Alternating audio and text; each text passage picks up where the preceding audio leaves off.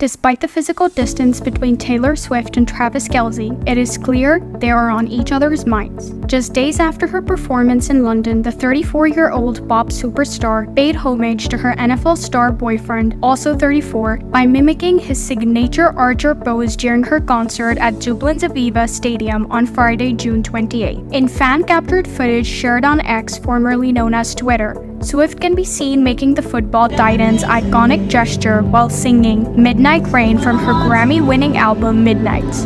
As Swift sang, "And he never thinks of me except when I'm on TV," she playfully smiled and did the pose, causing concert-goers to erupt with cheer. Swift has previously made this move while performing So High School, a track filled with various lyrics and references that fans have theorized is about their romance. I'm gonna say Blank Space. And I'll write your name. I'll go number 2, Cruel Summer. 3rd, I'll say So High School. It is no surprise that Swift honored her boyfriend during her concert even without being in the audience, as a source previously told that their romance is very special.